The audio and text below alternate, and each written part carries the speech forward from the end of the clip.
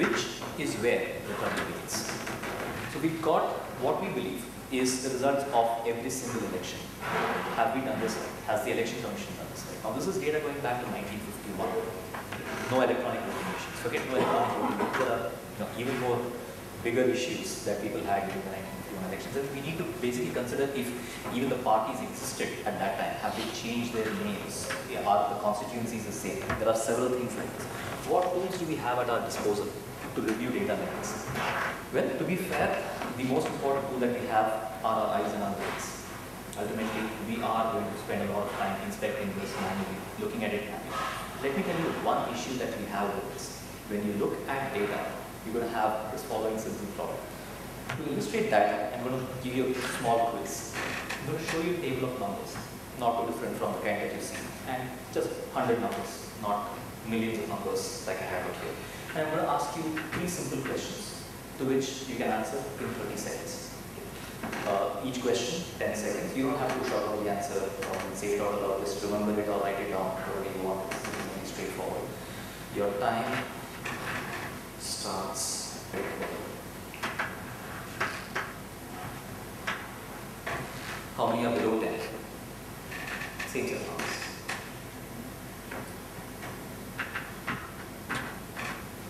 Which quarter has the highest total? This is the value very important. We actually had to get this done recently. That was 30 seconds. Let's do a quick poll. How many numbers were above 100? 6. 5, 6, 7. Can you take us for 8? Can you take us for 4? Okay, so 4, 5, 6, or 7. Can you take us for 3? So somewhere between 3 and 7. How many numbers were below 10? 9, 10, 7. 7, 3, 4, maybe 5. So slightly higher than the number of numbers that were less than over. Okay, and which quarter has the highest total? Okay, I've seen every possible answer. So let's do the same thing again, but this time with some basic highlighting. Okay. Extremely simple shading of colors, and let's see how long it takes with this. Feel free to show out the answer for now if it's clearly. How many numbers are above 100? How many are below 10? 7. Which quarter has the highest total? 9. You got the answer. It's not about the speed. Firstly, it took you only 12 seconds this time. And if you think that 10 seconds is too short a time to stare at a space of numbers, let me pause for 10 seconds to tell you how long it is. I'm just going to stay silent for 10 seconds.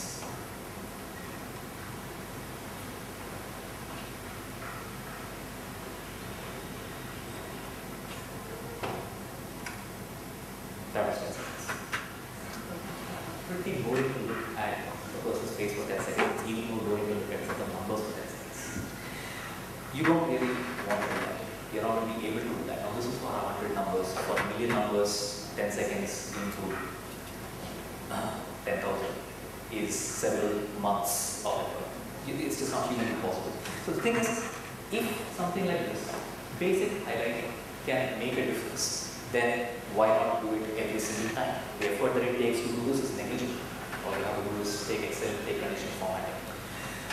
But it's not just about the speed at which you can do it. Because earlier, when I asked you, you had completely different answers. In fact, I just asked you, pick a random number between 3 and 8, and I would have gotten the same response. I didn't need to create those numbers. Now, from a testing perspective, what you're trying to do is get to the right answer and get to it as fast as you can. And without highlighting, that is hindrance then. What are we doing here? The thing is, we as humans have taken to numbers only in the last 50 years or so. But we've been looking at text pretty much since the Gutenberg press, since the last 600 years. We've been hearing stories pretty much ever since language was invented, which is about 10,000 years. And we've been looking at visual imagery ever since we as a species have had eyes, which is 7 million years. We understand visuals much better than we understand stories, which we understand much better than we understand text, written text, than we understand numbers. So if you can leverage your eyes and brain's ability to view things things visually, then your speed of processing and accuracy of processing increases by a lot of magnitude. Ultimately, remember, you are optimizing for humans, not for machines. And therefore, what happens when you're looking at data is that your role transforms from being that of a tester to, in some sense, being that of an analyst. Testing data is really not too different from analysis, except that while an analyst is looking for insights, you're looking for errors. You're looking to prove that something is wrong rather than something is interesting. But the techniques that you use are almost identical, which is an interesting thing from a couple of perspectives. On the one hand, from a career perspective, testing data is a great thing because then you have the option of switching over to an analyst track and moving on to consulting. On the other hand, it's also an interesting thing because there is constantly more data that's coming your way. The scope of testing code will grow only at a certain pace. The scope of testing data will grow at a much faster pace.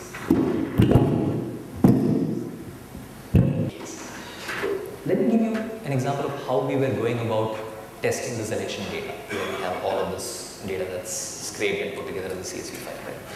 The key question was, can we see anything weird in the pattern of data? And one of the things that we did was took every single constituency in one state and said, for each row, each row is one constituency, and I've hidden the names of the constituencies. Each column is 1 year where we've had elections, and the cell contains the number of contestants in each constituency. I've mildly highlighted a certain set of numbers. You notice here, for example, that there is one constituency here which had 5 candidates, 3 candidates, 2 candidates, 3 candidates, and suddenly seems to have vanished. But then there's another constituency which just takes off at that point, has a whole bunch of candidates, and then vanishes again, and then goes back here. Just strange. You have another constituency here which has had candidates only in 2 elections, and then suddenly it starts spurting up here. Another one here where it starts here and then goes up. It's like, here are a bunch of things that seem to be misaligned. Any guesses why this could be happening? Name change, possibly. Which is what we thought, right? Except that we had access to the original data, and this is what we saw. Spelling mistakes. That is a bigger problem than name changes. A constituency is almost never spelled the same way. What you need are constituency numbers, which would be great if the Election Commission provided those. Unfortunately, the Election Commission does not provide these going back beyond 2004. It's only starting from 2004. So beyond that, you've got to start worrying. So is, in fact, B.T.M layout the same as B.T.M layout? Yeah, I don't think there's any confusion about that. Trouble is, there are several thousands of these constituencies. There are tens of thousands of constituencies if you count the spelling mistakes. How am I ever going to rationalize this data? So we know we have a problem with the data, and we can spot that relatively easily by a simple pattern of representation.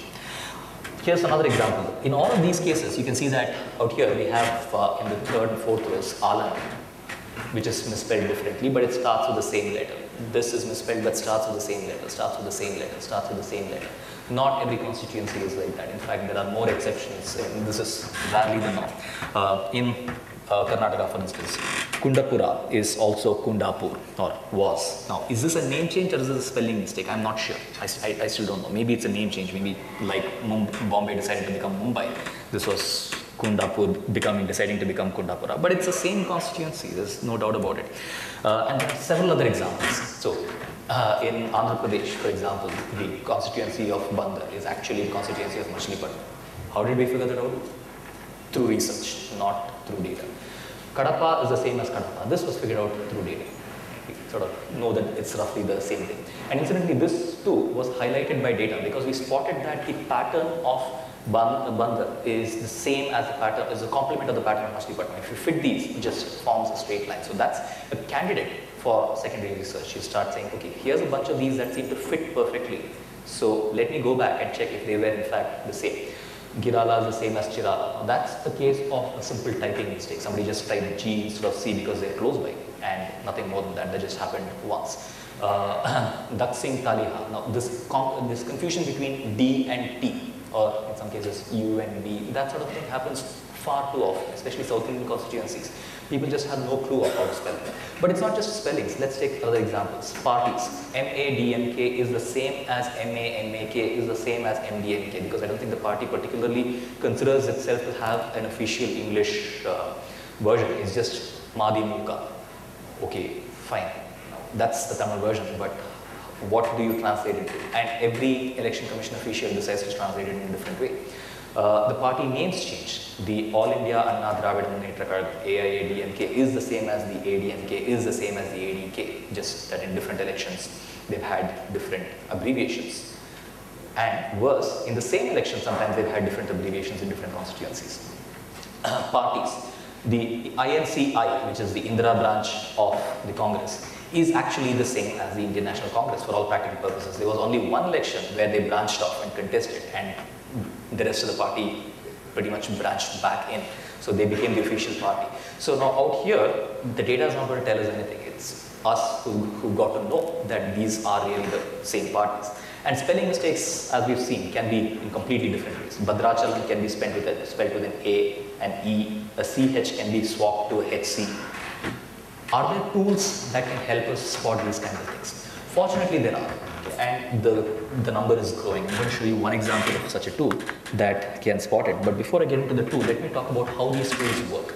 The principle is simple. If you were to go to Google and do a search for Bhadrachalam with spelling number 1 and spelling number 2, you get a different number of results. In one case, you get 14 lakh results. In the other case, you get 14,000 results.